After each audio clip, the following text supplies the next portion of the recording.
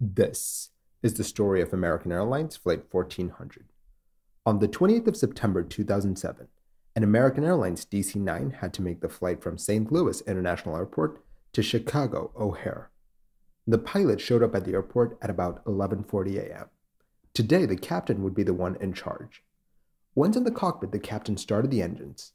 But just one problem: the left-hand engine did not light. The flight crew let the American maintenance staff know about the problem. The maintenance techs were ready to start the engine manually. As the pilots completed the before start checklist, the techs asked the captain to hold the engine start switch in the start position. As he did that, the techs opened the left engine's air turbine starter valve. This was an important step in the manual start procedure, but the captain saw no movement of the valve from his instruments in the cockpit. On attempt number 2, the engine roared to life. Flight 1400 was good to go with 143 souls on board. As the plane taxied, the crew scanned the instruments. Nothing out of the ordinary, nothing to trip them up. Whatever the problem was, it was long gone. The jet lined up with the runway, and the pilots pushed the engines to max power. The plane responded as it lurched forward, beginning its takeoff run. Flight 1400 was airborne within seconds, and it was climbing. As the altimeter ticked over to 1,000 feet, the first officer noted something. The air turbine starter valve, or the ATSV, was open on the left-hand engine. This was followed by the fire warning on the left-hand engine. Engine number 1 was on fire, and they needed to get on the ground as fast as possible. The captain immediately asked the first officer to declare an emergency and to let the controllers know that they were heading back to the airport.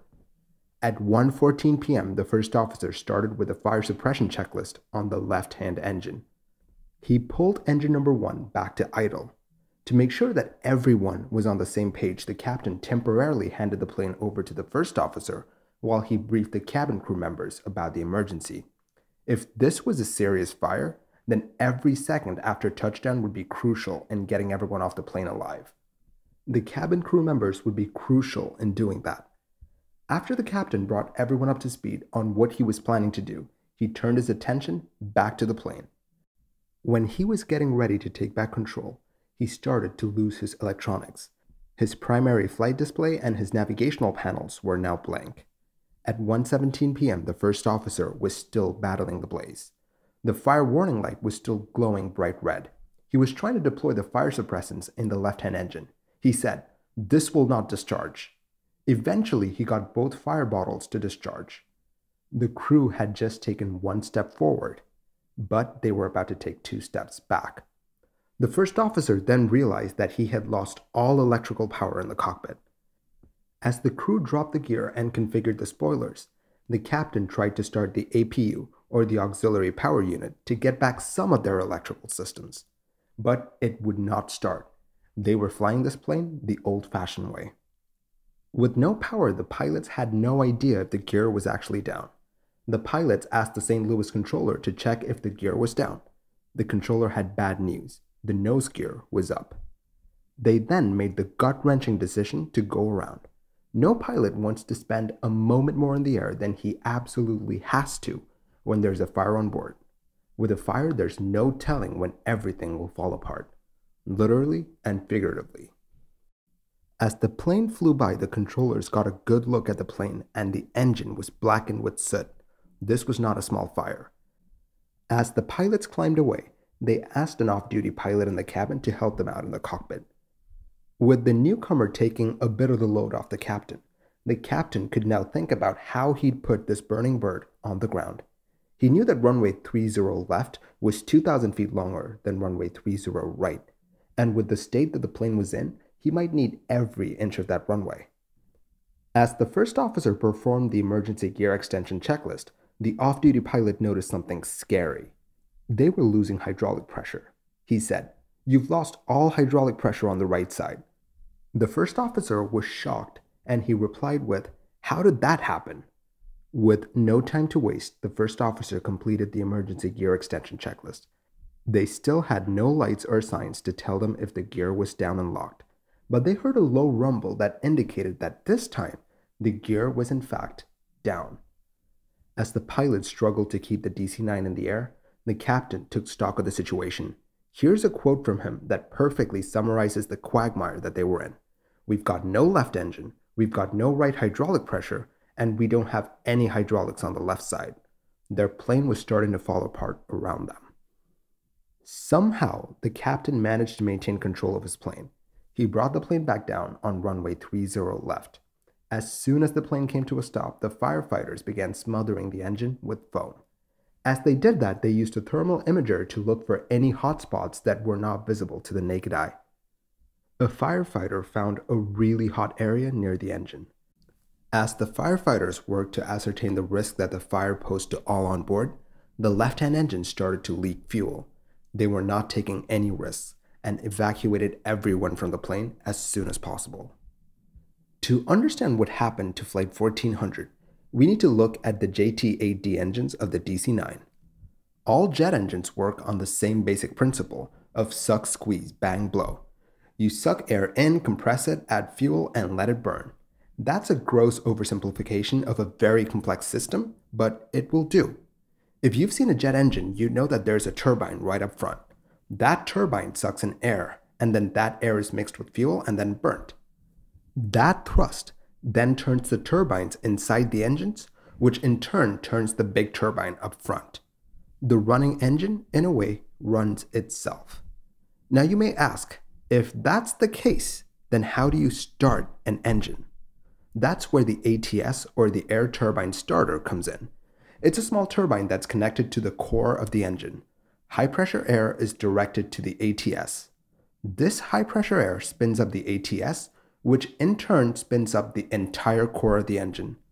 Give it enough time and the ATS will have the engine at self-sustaining speeds in no time. Here's the important part though. The pneumatic high-pressure air that spins the ATS is controlled by the ATSV, or air turbine starter valve, that we talked about before. It has to be open for the ATS to spin, which is why ground techs ask the pilots to open the valve. Now that you have a basic understanding of how the JT8D starts up, let's look at what happened on Flight 1400. When they tore the left-hand engine down, they found that the filter in the ATS valve was badly degraded. This filter was there to prevent particles from getting stuck in the inner workings of the valve. You don't want the valve to malfunction now, do you? These filters were supposed to be checked every so often during what are known as C-checks. The damage that they saw had been there for a very long time and would have been visible during a few of the previous C-checks. This led the investigators to believe that the mandated checks were not being carried out properly. Since the filter was not inspected, it got damaged, and the damaged filter had some far-reaching consequences for the engine and the plane as a whole. You see, in this engine, the filter material had degraded by about 70%. This meant that a small little metal bit, known as the end cap, was free to move about inside the housing that it was in. Since the end cap was free, it would sometimes block the airflow to the ATS valve. This meant that, depending upon the position of the loose end cap in the housing, the left-hand engine would just refuse to start because the end cap was blocking air from getting to the ATS. Without the air, the ATS wouldn't spin and the engine wouldn't start. Now, this was an intermittent problem that confused the techs. They were focusing on the wiring of the ATSV because that's where they thought the problem was. Moreover, there had been some issues with wiring in the past that they had experience with. No one expected there to be a problem with the air filter because no one had ever reported a problem with them. And even if they had known that the air filter was messed up, there was no procedure on how to handle that. But ultimately, the techs tried everything and they couldn't figure the problem out. So they decided to hit the built-in manual override switch that's in the ATSV. As the name suggests, hitting the switch opens the valve, no questions asked. Here's what's interesting. You're supposed to hit that switch with your finger, but these guys use something pointy to hit the switch, which unknown to them caused the pin inside the switch to bend. The bent pin had disastrous consequences for the engine. It meant that the valve did not fully seal, which meant that hot high-pressure air from the rest of the engine could make its way to the ATS turbine.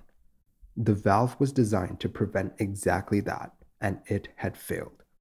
This high-pressure air caused the ATS turbine to spin faster and faster until it failed. Now, with the failed valve, you have really hot, high-pressure air surging into the ATS cavity. When I say hot, I mean really hot. We're talking about 600 to 2000 degrees Fahrenheit. That's 315 degrees Celsius to 1000 degrees Celsius for the rest of us. At those temperatures, the oil in the ATS gearbox caught fire.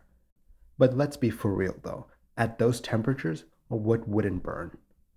But the end result is the same. You have a jet engine that's on fire. Now that we know what happened, let's look at how the pilots reacted to the emergency. When they first got the ATSV open light in the cockpit, they failed to perform a valve open check before the fire warning came on. Then, once the fire warning came on, the captain failed to explicitly mention who would be doing what. This meant that the first officer was handling radios and also doing checklists. This meant that the first officer's critical checklists were interrupted by ATC communications, and at one point, the captain asked the first officer to fly as he needed to talk to the cabin crew members.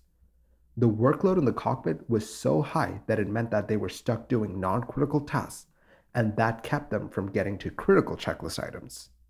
I know it sounds like I'm just criticizing the pilots on and on, but this is in the report and I just want to present that for the sake of completeness. In my opinion, these pilots, they did a fabulous job.